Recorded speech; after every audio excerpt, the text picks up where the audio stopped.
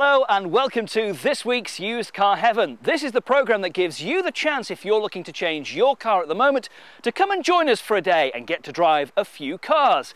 Also on this week's programme, Simon Hughes, the car doctor, will be back in the surgery and Brad will have more insider tips at the trading post. But before all of that, we need to see who's joining us on this week's programme. And it's Michelle Fotlergill from Old Windsor, who works in market research. Michelle is the mother of two children, Morgan 7 and Grace who's 4, and currently drives an F-Reg Honda Accord. But she's decided to splash out on a new car and has around £10,000 to spend. Now Michelle's got an open mind about what she's looking for, so what cars have we set up for her? Hi Michelle, nice to meet you. Hello there. How are you, all right? Yeah, very well, thank you. So at the moment you've got a Honda Accord. That's right, a Honda Accord Aerodeck. Why do you want to change that? Because it's old. I love it dearly. It's really reliable, but it's about an F-Reg and it's on its last legs. Time for a change. Yes. So what sort of money are you looking to spend on your new car? About 10,000. About 10,000. Well, the three that we've got lined up today, around about the 10,000. One or two a little bit more, one or two under. The first is this, the Renault Megane Coupe. Now this is the cheapest. It's £9,000. What do you think of it? Well, first impressions, it looks lovely. You know, really fun and obviously stands out, which is what I'm looking for. Something a little bit, you know, fun and a little bit different. Bit sporty as well, maybe? Definitely, yeah. Because you get that with the Megane Coupe over the sort of standard Meganes, which some don't look fantastic. Not quite sure about the colour yet. That's bright, sort of mustardy. Yeah, I know what you mean.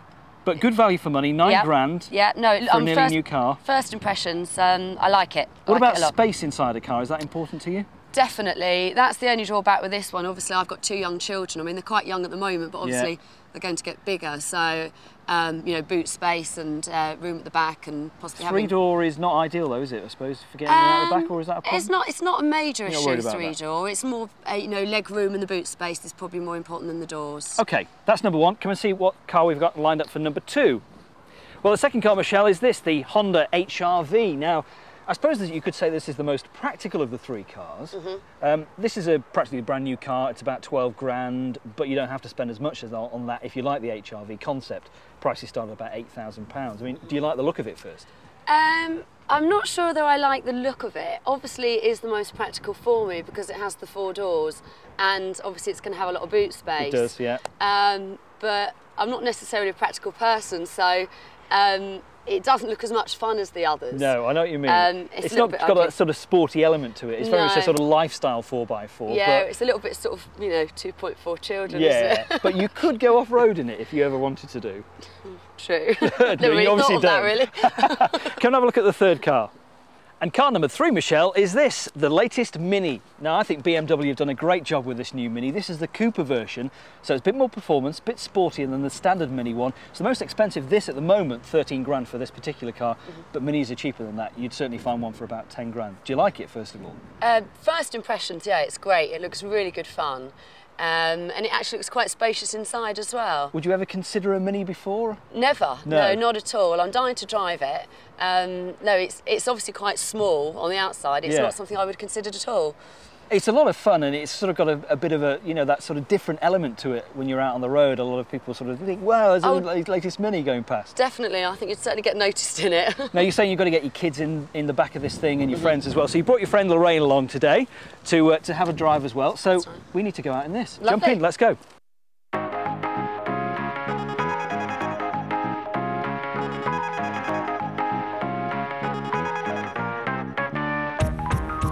Well, Michelle, this is the Mini Cooper. So it's the sporty version of the Mini. So it's got a bit more brake horsepower, a bit more power than the standard Mini. Yeah. What do you think of it now that you've got a chance to drive it? It feels lovely, actually. Does it? It feels really, you know, firm on the road. I love all the dials and everything. I think the interior is fantastic, isn't it? What about in the back there, Lorraine? How are you? It's a little tight. Is it? I'd say probably a man would find it quite difficult in the back. Yeah, I know what you mean. I'm fairly short and my legs are okay, but it's quite tight to get your feet underneath the seat in front of you. So, I mean, with this particular Mini being practically brand new, it's only done 1,600 miles, I mean, do you think you would find a little bit extra money if you decided on this at the end of the day to spend it? To be honest, probably not. It's probably the most impractical out of the three for me. if it was just for me, it's fantastic. Yeah. I think it's great. But with the children, because of the lack of space, you know, it is impractical, really. Yeah. And now here's Chris with more about the Mini Cooper. Whenever I see a Mini Cooper, I always think, oh, isn't it cute? You just want to go up and give it a big cuddle. It's like having your own baby. But is a used one worth all that attention? This is a 1.6 Mini Cooper, 0 to 60 in 11 seconds, 115 brake horsepower and a maximum speed of 115 miles an hour. Now it looks funky from the outside, but what's it like on the inside? Standard on one of these, you get electric windows, electric mirrors, ABS, cornering brake control, electronic brake distribution, 4 airbags, remote locking and immobiliser, and a smile. It still has that feel of the original with this central speedo, plus really cool touches like these cool aircraft style switches down here. Room in the front is plentiful, but if you hop in the back, there ain't much knee room. But with split rear seating positioning, it does give you a feel of a more practical use for a small car. This car is set for cult status. We've all seen the Italian Job and we can watch it over and over again. And maybe thanks to those people at BMW, you may see this car in the future in the German Job. Auf Wiedersehen.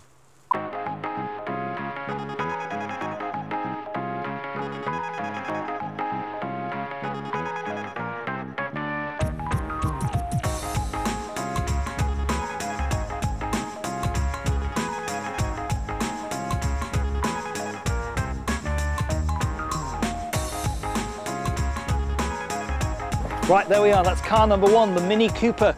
Michelle and Lorraine, clamber out. What about getting in and out of the back of there? It's not easy, is it? The seats are a little bit difficult, not ideal. But overall, what do we think about it? I loved it. It was beautiful to drive. I love the look of it. I love the interior. I love the dials. No, it was really good fun. And in the back, it's quite roomy for a small car, isn't it? Yeah, it's not too bad actually. I was quite surprised when I got in the back how much space there was. Now this is over your budget at the moment, so Yeah. would you maybe think about a Mini 1 to save a couple of grand or so? Definitely, yeah.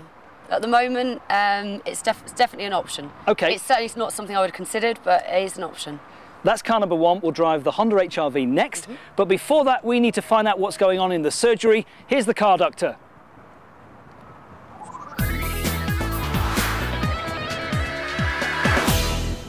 Today we've got a bit of a problem with the Fiat Cinquecento, and it's been a bit of a cheeky monkey in that the rear washer isn't working, and then we've had a route around the bonnet near the washer pump and I've got a face full of water, and I've actually found a pipe that's disconnected and split.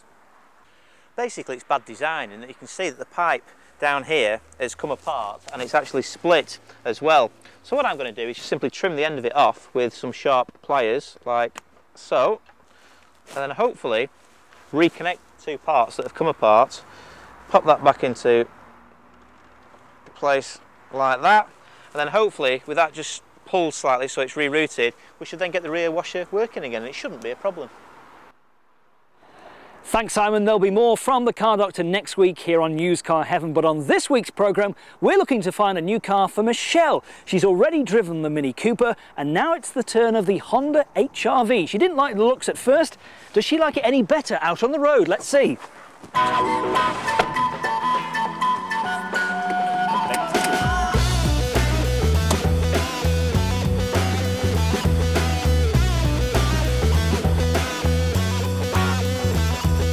Now Michelle, when we chatted originally, you didn't like the look of this HRV at all, did you? Not from the outside. Has no. it grown on you any further?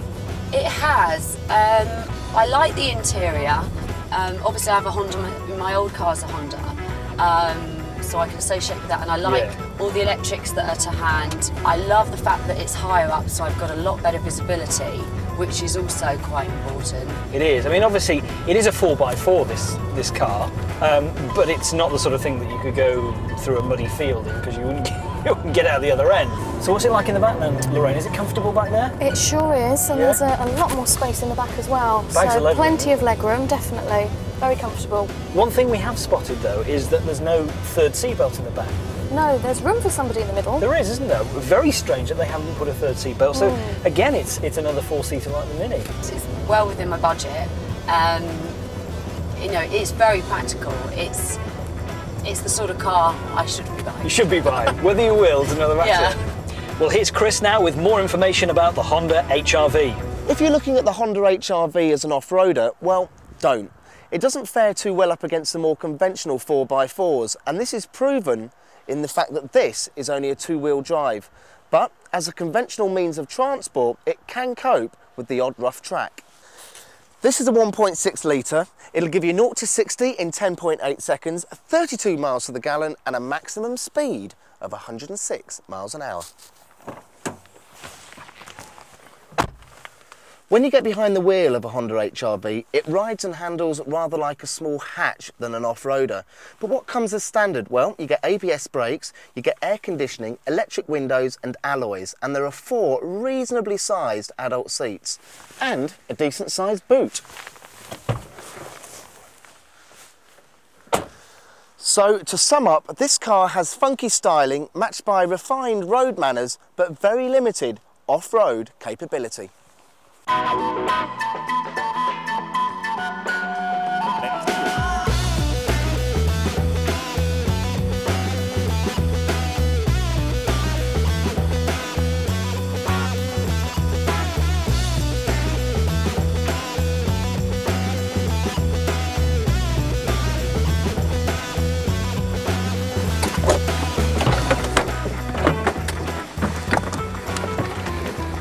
Well, there we are, that's car number 2. It's the Honda HRV. So Michelle and Lorraine, what do we think? Didn't like the looks at first. Now that you've driven it, have you changed your mind at all?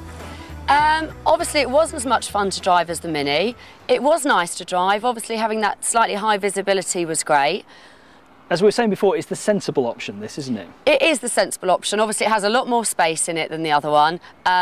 You don't want to be sensible though, do you? No.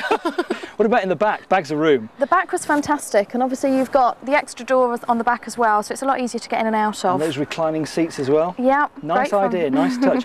I think it's not a bad price for this car. You could certainly find one well within your £10,000 budget. So we're sort of okay-ish with this. Yeah, it's fine so far. All right, you'll get a chance to give us your views on the Renault Megane Coupe very soon here on Used Car Heaven, and that's after the break. We'll be back in a couple of minutes' time.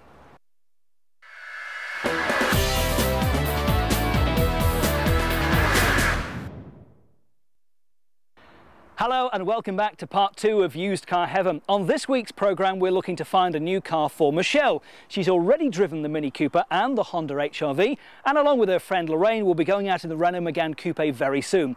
Also coming up in part 2, Brad will have more insider tips at the trading post. But before that, Chris has an alternative car for Michelle. This is the Peugeot 206cc, but don't switch off. It's not the 1.6 version, it's the 2 litre version. This will do 0 to 60 in 7.2 seconds. It will provide rapid performance. One of the main features of this car is the total closure electric roof, which has been styled on the now infamous Mercedes SLK. It takes 24 seconds to get from hardtop to convertible.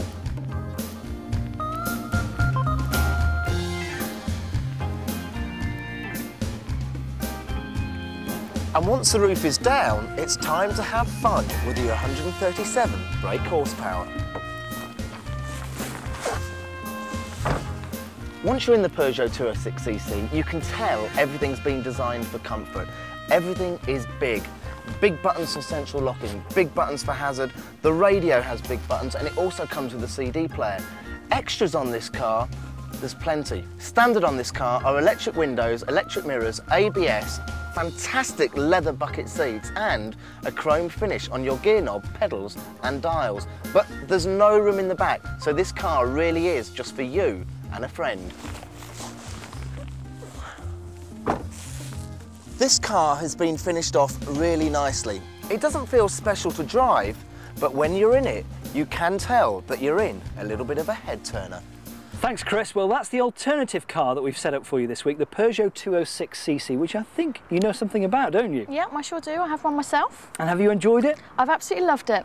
Okay. You would recommend it? Definitely. Would it be a perfect car for Michelle, though? Probably a little bit tight on space in the back. Bit too small in the back. But very fun and very sporty. Okay, well, we need to drive the Renault Megane Coupe. This is good value for money. 9 grand, it's a cheap car. Let's go for a drive.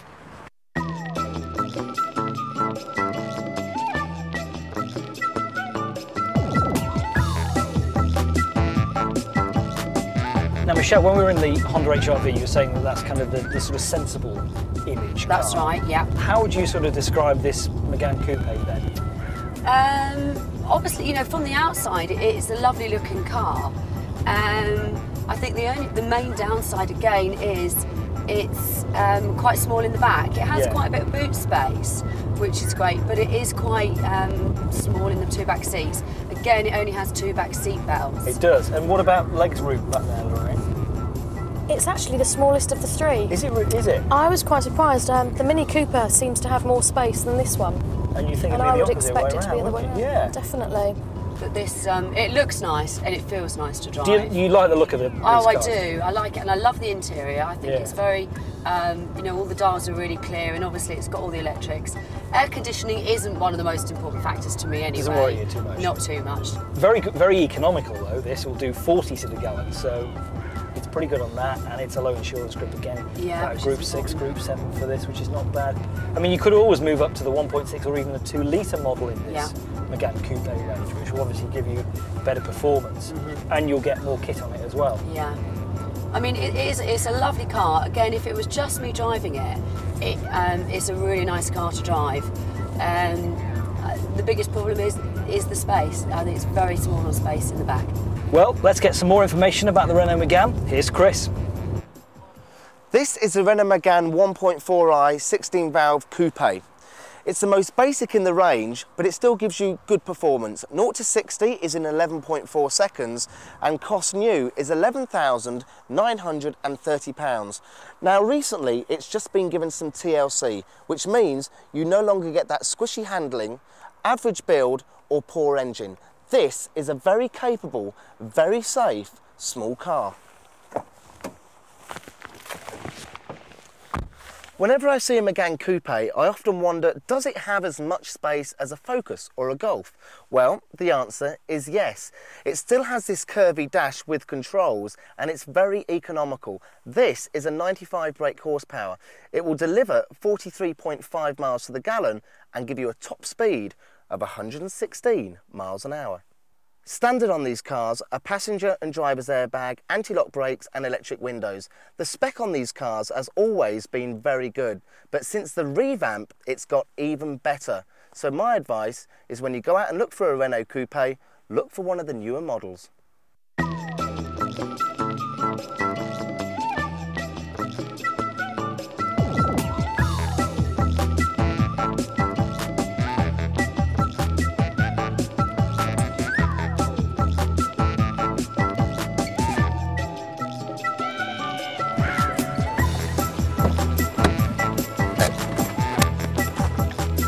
Right, that's car number 3. It's the Renault Megane Coupe, and it's not the easiest car to get in and out, is it, Lorraine? No, very difficult. Very difficult.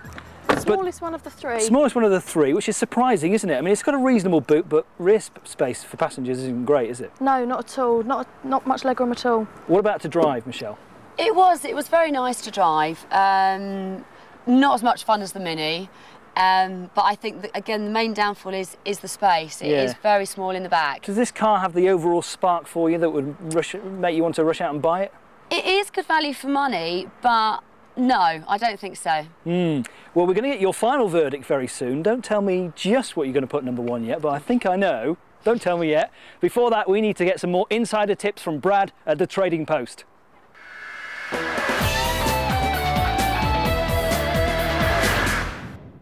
This is the A-Class Mercedes, known to a lot of people as a baby Mercedes. Very useful, practical little car. Great design on this vehicle as well, with the engine located underneath the dash here.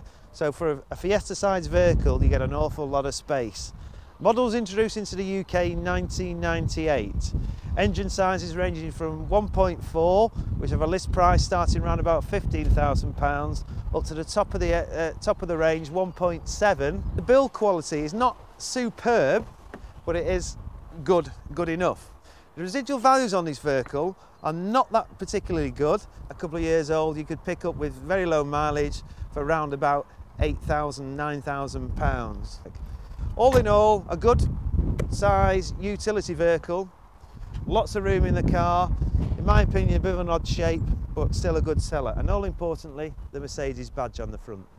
Thanks, Brad. There'll be more insider tips on the Trading Post next week here on Used Car Heaven. But on this week's programme, it's decision time for Michelle, who spent the day with us driving 3 very nice cars. I hope you agree. I have. We'd like to do it in reverse order, so give us your 3, 2, 1. What are you putting third choice? My third choice has to be the Renault. I'm no big fan of these cars, but you thought it was all right, didn't you? It was pleasant enough to drive. It just didn't excite me. It was very small in the back, and it was nothing special really. But value for money wise, you can't beat it, can you? I mean, 9 grand's a cheap car for a nearly new car as Yeah, well. it was good value, definitely. Number 2, Honda HRV. Yeah, probably the most practical out of the 3, but It's not what you're looking for at the it moment. wasn't. It was just quite boring. I didn't like the look of it. Very spacious inside. Do you like being up high? I do. The visibility was good, but I didn't enjoy driving it as much as the others. Bit of roll when you go around corners. You're always going to definitely. get on these sort of cars. Number 2, not bad value for money again, and you can certainly find them a lot cheaper than £11,000–12,000. And number 1, well, where's the surprise? Yeah, the Mini. You liked this straight off, didn't you? I loved it. I loved the look of it. I loved the interior. It was absolutely brilliant to drive. It really handled well. And it had a lot of space in the back as well for the children. The boot was quite small. That was the biggest downfall. But, you know, lots of space, and it was just great fun. It's very different as well, isn't it? I mean, you were saying before, all the mums turn up at school in 4x4s That's and right. MPVs. Nobody has a Mini Cooper. No, they don't. They don't. It's out of your price range at the moment. Yeah. A bit expensive, so you might think about a Mini One maybe. Possibly. Around about 10 grand. Yeah. Thanks, Michelle. I think you made a good choice there. Thanks for joining us today. Thank you. That's it for this week's Used Car Heaven. Join us again at the same time next week.